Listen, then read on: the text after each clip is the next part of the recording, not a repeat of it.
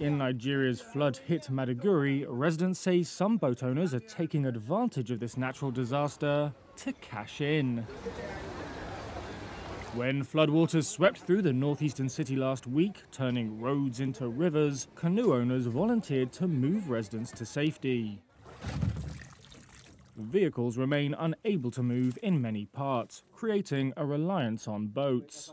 But some, like flood survivor Baba Ali Miner, said residents now face steep fares to move their belongings. You know the Nigerian factor now? We like taking advantage of people's situation. You understand? And some of them has been exploiting to that extent, but some will get it at a lower price, but they do collect money, honestly.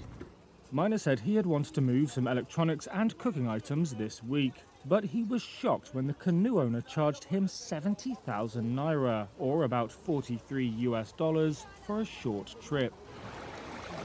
That's more than Nigeria's monthly minimum wage.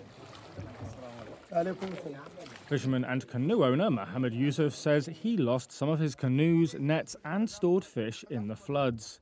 He does still move people for free, he says, but adds that those who work with him will need to be paid.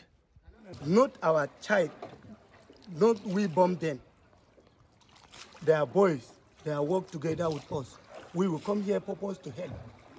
If you give 100,000, the boys, they will share it and save their own family. The floods are the worst to hit Nigeria's Borno state in 3 decades. They were unleashed when a dam wall burst, following heavy rains that have also caused floods in several other parts of West and Central Africa. Authorities say about 1 million people have been affected, most of whom are housed in camps without food or clean water.